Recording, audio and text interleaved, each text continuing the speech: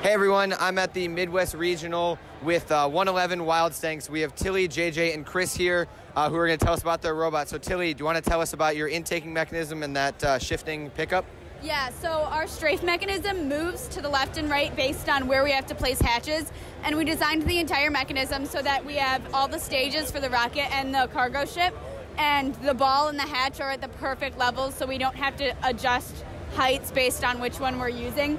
And then we put line sensors on the bottom of the front of our robot, so when we drive up to place a ball or a hatch, the strafe will move left and right to place the hatch based on where that white line is. So we have a nice hopper system here that's able to get balls from the player station, and it's nice to have a huge area here so that a good placement for the balls. And then these hoppers here, they move in and out, so make a bigger space for the balls to go into, and it's just nice to have that so we can easily transfer balls from the player station. All right. So we have our lift here.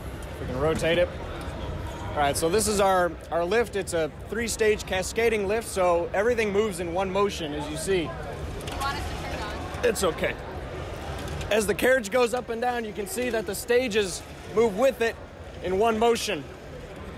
So the first stage is driven by our gearbox under here. It's two 775 motors with a custom designed gearbox. We have chains that run out to either end of it. The chains hook onto the bottom stage and they raise the whole lift up, and as I said, the cascading motion makes it one movement.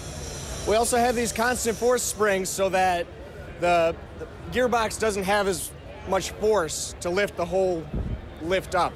So we're not going to be blowing up our lift motors.